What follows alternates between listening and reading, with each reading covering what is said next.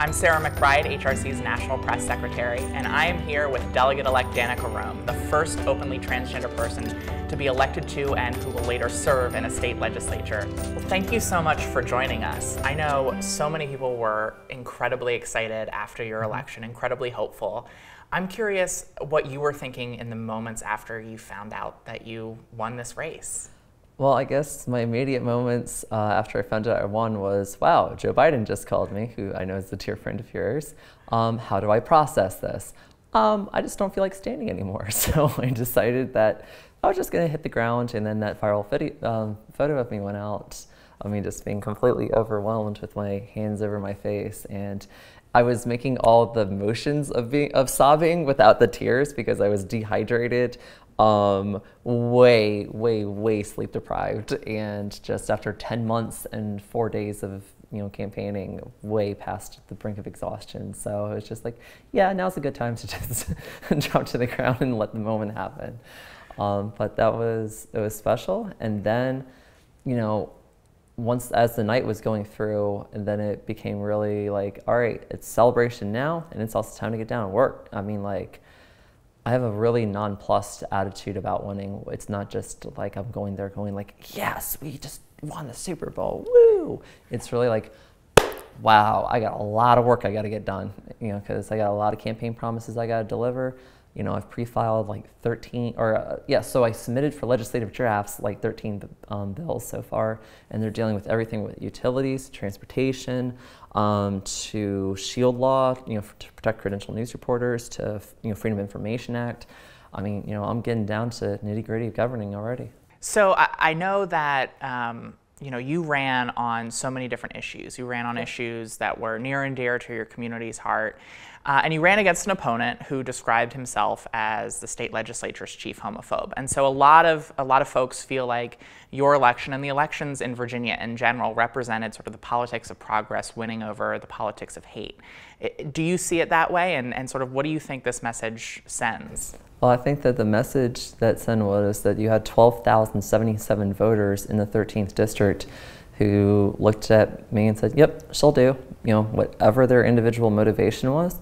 A lot of them, I remember like very, very late on election night, it's like within the last 15 minutes, torrential downpour. I'm wearing plastic bags over my feet inside my shoes because it's just pouring down and I can't afford boots. And this guy comes up and he asked me about what's my position on tolling 66.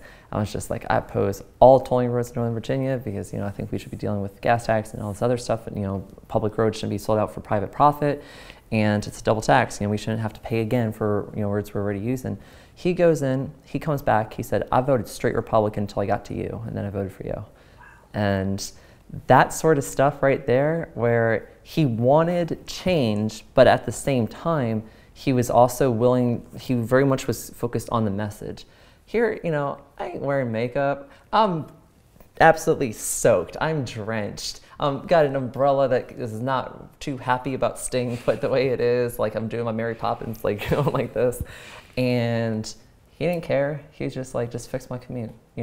That sort of stuff, that matters a lot. And, the top of the ticket outran me. But part of that is we pushed out so many people that even when you're running against a 26-year incumbent, of course there's going to be ticket splitters. Of course there's going to be people who are going to say that, he came to my house in 1995 and I haven't forgotten since. Okay, like I respect that. That's cool. But my job is to serve them now. My job is to make sure that as a candidate to get our voters out. Well, we did. And we got it out to the point where I set our general election win number at 12,161, and that was the ceiling. We were not going to be able to go higher than 12,161, and we got 12,077, 99.2%. That was pretty good. And I realized that with turnout that high and with that many people validating my campaign, the idea was, all right, the message that you had above all, that's what people just accepted, and you need to go fulfill it. They accept and they trust you because you're trans, because you're a journalist, because of all your identifiers. They're fine with that. Go succeed for them. That's a really unifying thought in an era that feels really divisive right now. And you've talked about how this race wasn't just a byproduct of you and your work. It was also all of the volunteers from in the district, advocacy groups. I'm curious if you could sort of talk about what you saw in terms of just this groundswell of grassroots and organizational support. It's never for your happened campaign. before. It's never happened in for a House Delegates campaign like that before. You don't have House of Delegates candidates having 100 volunteers come out in one day, let alone, like going down the stretch in October, on a typical Saturday, 50 volunteers was normal. It was just like, oh, we only had 50 today. It's like, that's incredible. Because like when in 2015, our Democratic nominee, he told me he had 15 volunteers once. And it's not that he was a bad candidate. It was a different year, different time. And at the same time, I like to think that what I was able to bring to the table here was inspirational for other people to want to get involved, not just to express their disdain against the president or even against Delegate Marshall, but because they believed in the message, they believed in the candidate, they believed in what we were doing collectively, and they believed in that message of fix transportation, don't enable discrimination, like that sort of stuff. Whatever your motive for getting in was, it was really incredible to see so many people from within the district and then all across the country pitching in. Where, I have people driving from Chappaqua, New York to go knock on doors for me in Stonewall Precinct. We're in the Democratic primary won by 2 votes. So those doors mattered, by the way. That long haul from a trans woman who ran for office up there, Kristen Brow, she came all the way down, knocked doors, and went back. I think she had a DC event that night too. But then I had people driving up from Charlottesville, from Richmond, from Maryland, DC, people coming in from all over wanting to help. And then phone banks out in California, Massachusetts, and New York, and in Maryland and DC again. And not to mention, of course, in Virginia, where we're phone banking all the time. And so having this giant collective of people who believed in the message, got organized, got engaged, and then won a campaign, that is testament to the fact that when we unite, we win. When we vote, we win. When we trust a message, trust the messenger, and we rally around that person, we win. That model has to be replicated time and time and time again. It can't just be, wow, we got Danica elected in 2017. Wasn't that cool? Yeah, it's a good moment. We have a lot more elections to win. We have a lot more public policy that we need to get passed. We need a lot more inclusive people in office who are focused on infrastructure, who are focused on the things that unify our community. And we need people in office who have the capacity for empathy to make sure that the poorest of the poor among us, or even just middle-class folks who are struggling, whoever it is, that no one feels left behind and no one is left behind by, because of something that the government did. I've got to be able to knock doors over at Bull Run Mobile Home Community Park over in Yorkshire and talk to those people with a straight face saying, I'm doing the best I can for you. Just the same as when I go to the McMansions out in Gainesville. The notes that I left on the door in the mobile home park were the exact same notes that I was leaving out there. And you know why? Because those people there have dignity too. And that's the stuff that I will never forget. The first time I accepted a $1,000 donation, I got it from the post office. I said, wow, it's a really big check. I should go knock doors over the mobile home park. And that's what I did, because I never, ever, ever wanted the idea that, we're, getting big money coming in to ever dissipate the message and ever dissipate the intention that I was setting, which is I'm here to take care of everyone in my district. I'm here to be a champion for them. And the north-south alternative to 28 runs right next door to them, and I need to make sure that these people have, the best commute that they can get to work just like anyone else. Yeah. One of the things that, as a trans person, I think really struck me positively about your campaign is that while, of course, you ran on the issues that voters and constituents cared about in your district, you never ran on your identity, but you never ran from your identity. Right. And you talked about your identity. I think one of the powerful things about trans people running for office is that I think when you talk about dignity, we know what it feels like to be on the outside. We know what it feels like to feel like the government isn't seeing us or addressing our issues. And so, I'm curious what you hope this election and your victory and your service sends, the message it sends to transgender youth across Virginia and around the country? The message that I hope it sends to transgender youth, in Virginia, across the country, is that you can succeed because of who you are, not despite it. You should be respected, welcomed, and celebrated because of who you are, not for what discriminatory politicians tell you you're supposed to be. And that this is really, at its very, very most basic, pushing over oppressors and saying, no, this is my Commonwealth too. This is my America too. And that, when I put out the digital ad, for example, that came, we recorded that 2 days after Delegate Marshall said, why do you call Danica female? Did Danica's DNA change? And so we had 3 LGBT kids, including one trans boy who was there too. Well, he was the first one of the 3. And in that ad, it just says, this is who I am. And it shows, my spirit lactone, it shows my estradiol, it's very, very blunt about exactly what it is that I'm here to do. And the message there was, and when the speaker says the gentlewoman from Manassas, it would actually be the gentlewoman from Prince William. And the Democrats need a majority for me to be called gentlewoman now, apparently, but that's a different story. But the idea was, when they see me on the floor of the House of Delegates, LGBTQ kids everywhere will know they can succeed because of who they are, not despite it. That message, when we got that out there, instantly, Danica's just made her transgender identity a central message in the campaign, and this and this and this. I got attacked in mailers because of it. I was getting beat up in the press with it. I was like, y'all missed the boat. Y'all missed the point. This wasn't about me. This is about those 3 kids. This is about sending a message of hope to those kids that you and I didn't have when we were 14. You and I didn't have that candidate running for office, who was out there saying, yeah, I'm transgender, and it is also very, very okay for every other person who's like us to run for office, to succeed in however it is that, in whatever it is that they want to do. Imagine, I got a call after that ad came up from Day Pope, who's with Trans United Fund, and she told me on the phone, she goes, I wish I saw a message like that when I was 14. And I told her back, I do too. That absolutely is true, and I think your election gave not just young people hope, but so many trans people of every age hope. You said trans people get stuck on 28 too. Yeah, that's right. Yeah, like I said, traffic is a trans issue. Right. Like I told Jordan Klepper of the opposition, I said, trans people, it's like, as transgender people, we don't get to fly our unicorns to work every day. They don't open the Unicorn Express lanes, on weekdays, only on Thanksgiving and weekends. So that's okay. Holidays are special for us. We are allowed to use them then, but it's no, we have to deal with the same quality of life issues as everyone else.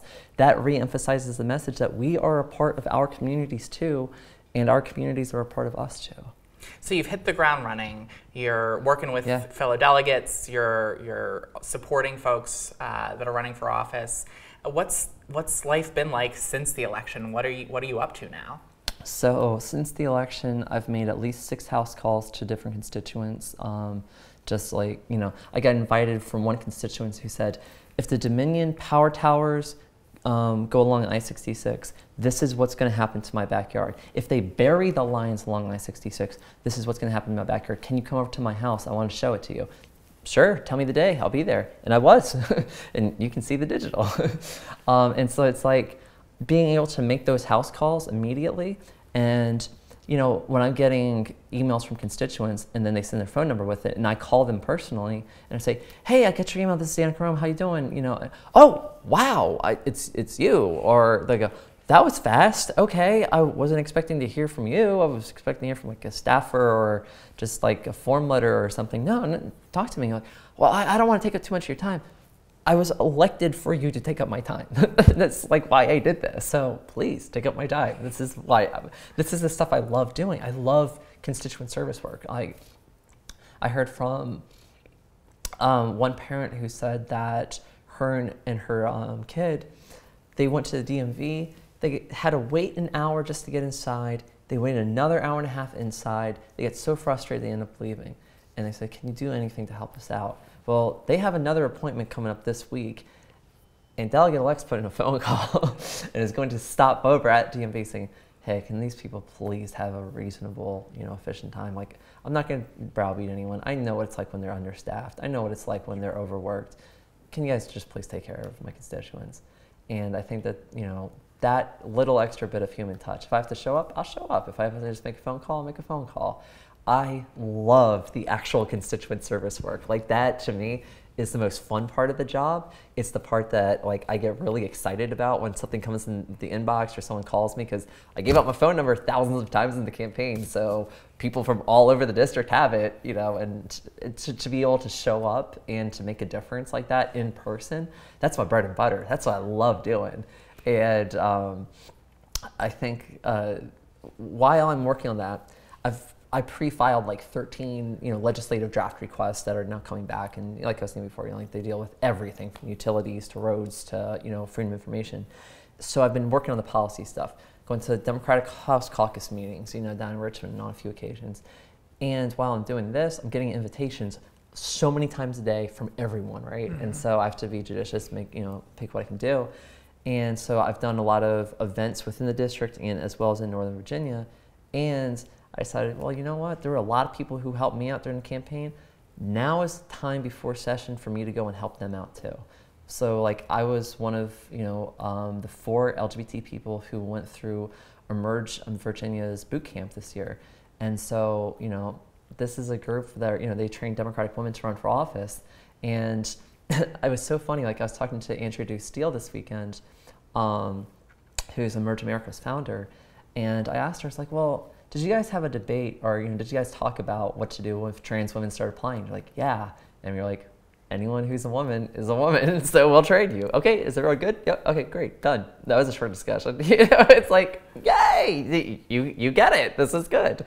And so I never felt anything other than just like the love of my Emerge sisters as soon as I got there, right? And so I decided, hey, Julie Copeland from Emerge, she's executive director for Emerge Virginia. She asked me when I was in Richmond, she said, hey, Emerge California wants to know if you would be able to do an event for them. Could you headline over there? And it's like, as a personal favor to you, Julie, absolutely. Because you trained me, you helped me out. I'm all in. Let's go. And so that's what I did. I flew out to California this weekend, and I keynoted one event where they had like all these Emerge graduates and training folks who wanted to take photos of me and just like hear a speech and stuff. I'm like, yeah, I'm here to help you out. It was their fundraiser. Like, yeah, I'm here. Let's do it.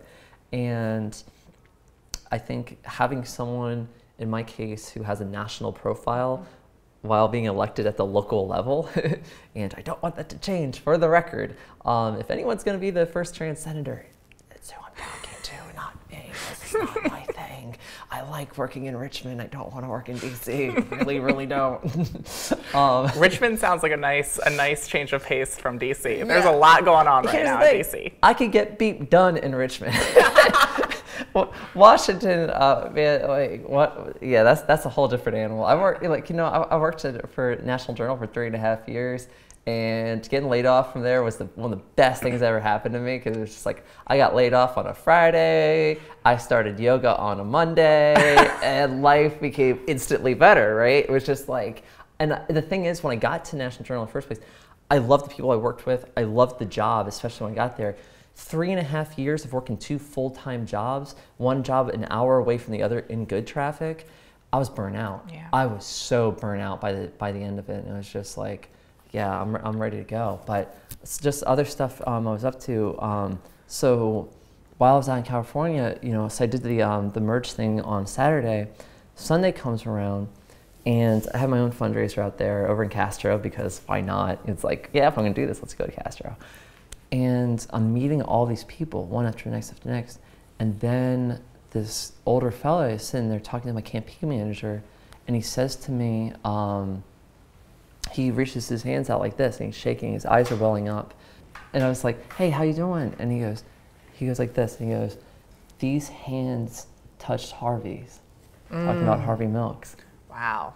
That's a moment. Wow. That's a moment right there where you go, a lot of people are protecting their hopes, and a lot of people see a lot in what we accomplished together. It's not just me, but they get a lot of hope from what we just did, and I hope to continue that legacy. It's easy to get burned out. You've got a lot on your plate, a lot of responsibility. what does Danica Roem do for fun? I know you have a band, you're part of a band. Tell us what you do for fun. How do you relax? Relax playing guitar. To be honest, at this point, as a stepmom who is constantly doing policy and government stuff, I want to give you the really fun answer from my 20s of, just like, just basically dominating on stage and, raging the late night. It's not my life anymore. If I'm not on the campaign trail or if I'm not governing, I'm spending time with my partner, I'm spending time with, my stepdaughter, because the hardest part about this is spending so much time away from family. And I know what it's like to have an absent parent. My dad died when I was 3 years old. I know what that's like. I never want to be that absent kid. And so that absent adult to my kid, that absent parent to my kid. And to be honest, like the fun stuff is like, I'm in my car listening to Judas Priest Painkiller and just like, rocking out on 495 or something. That's cool. That's pretty fun for me. That's some self-care right there. That is some self-care. Self-care. And otherwise, yoga. Yoga is definitely my self-care and fun of choice. Okay, and final question. Yeah. We've talked about the responsibility you have. This year, a number of trans candidates won. I'm sure so many more are thinking about running. What would you say to any trans person who's thinking about stepping up and running for office? Number one is go get trained. So the Victory Institute, the Gay and Lesbian Victory Institute, they have a candidate campaign training program. Absolutely, highly recommend going to that. Andrea Jenkins and I both went. We were classmates together. Philippe Cunningham last year, or I guess the prior year, he had done it. So yeah, they will train you, and it is intense. It is also fabulous and fun, but you learn a lot.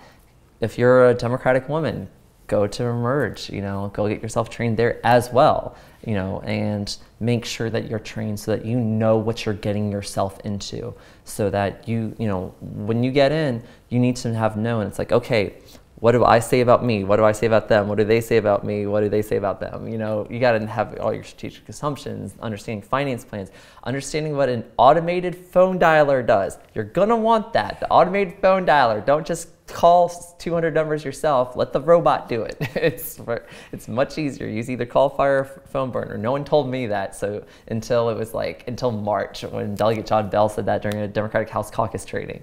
So that's a good piece of advice right there, because that will save you hours on your call time, so you can get out and do your doors more. So that's good. And the last thing I would mention with this is, the same, my Catholic upbringing, just goes back to that quote from St. Francis de Sales: be who you are and be that well. Don't let anyone define your narrative. Own your narrative first. And if you're transgender, well, great. Go be your fabulous transgender self, and make sure that you are focused on those core quality of life issues that your constituents desperately need you to take care of. And you can do that in an inclusive way that says, yeah, I'm transgender, and I'm going to be a really good public servant. Wow. Delegate-elect Roem, thanks for joining us and blazing those trails.